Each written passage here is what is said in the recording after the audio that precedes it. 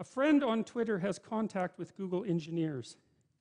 She said, quote, I spoke with some friends inside Google who offered to help, and I did get contacted by quite a few people at Google who said that they had been, watching my lectures and so on and were happy about what I was doing. Anyways, I spoke with some friends inside Google who offered to help, but they suggest he set up a backup plan.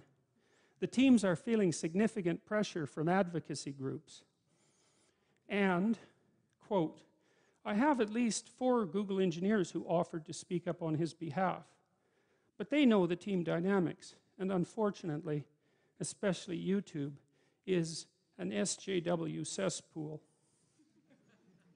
I hope this information is useful to you.